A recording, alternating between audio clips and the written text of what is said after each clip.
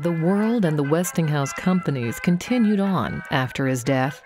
His brother became the president of Westinghouse Air-Brake, which continued its operations and growth. His son George III, who had passed an apprenticeship at the Air-Brake Works, carried on the legacy and managed the family finances.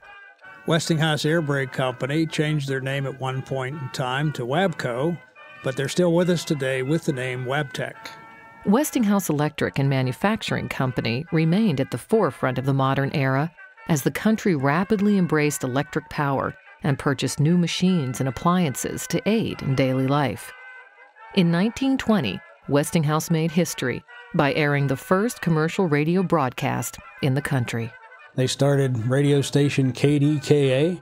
The first transmittal on that radio station was done in November 1920 from atop the K building at the East Pittsburgh Works of Westinghouse Electric and Manufacturing Company, as it was called at the time. They broadcast the presidential election returns that year, and that was the very successful first commercial radio broadcast in the United States. KDKA went on to become a very successful company. The very first year that they operated from a studio atop the K building at the East Pittsburgh Works, and they actually had a tent. And it was said you could hear the train whistles in the background because they were in a tent. They had no way to keep that sound out of the radio programs at that point in time.